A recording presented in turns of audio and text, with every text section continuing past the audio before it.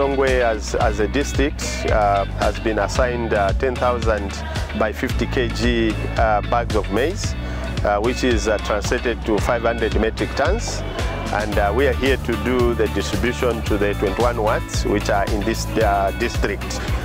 So far as of today, we've done 13 wards distribution, and we've distributed to over 4,000 plus households.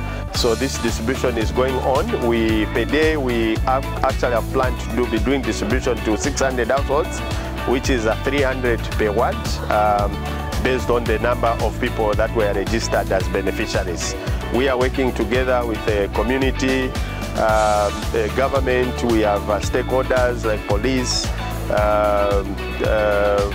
They are on the ground to ensure that the distribution runs smoothly.